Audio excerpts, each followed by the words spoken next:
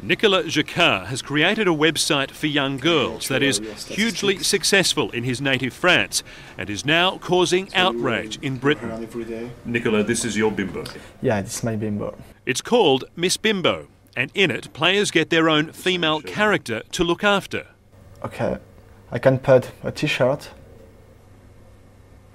like this one. Isn't it beautiful?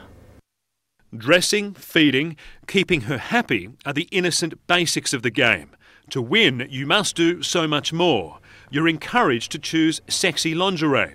Keep her waif thin, with diet pills if necessary. Make her more attractive, even with cosmetic surgery. And find a rich boyfriend to look after her.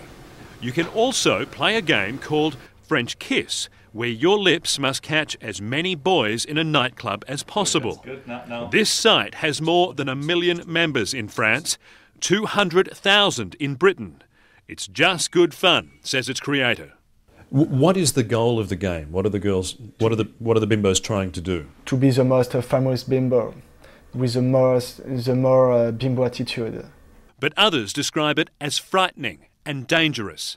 The message is clear and simple. A girl's value is in her looks, and if you're not happy with it, then fix the way you look, and that's the only way you'll be happy.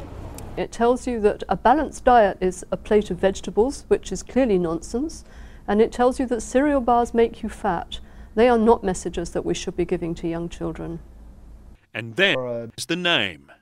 How would you feel if someone called your little sister a bimbo? I wouldn't like. No, I don't like. Of course, no one want to be a bimbo, but it's not their life, it's a game, so why not be a bimbo on a game? Despite some similarities in appearance, Jacquard says Miss Bimbo is not modelled on any one celebrity. Beginning of December, I had an operation, breast enlargement, to pursue the career. Glamour model Taylor Ray lives the Miss Bimbo lifestyle.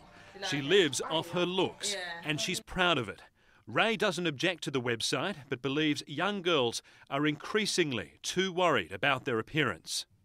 It can be a bad thing because they start to get addicted to it. This website has triggered a loud public debate in Britain, and the people who run Miss Bimbo admit the numbers using the site here have soared because of that debate.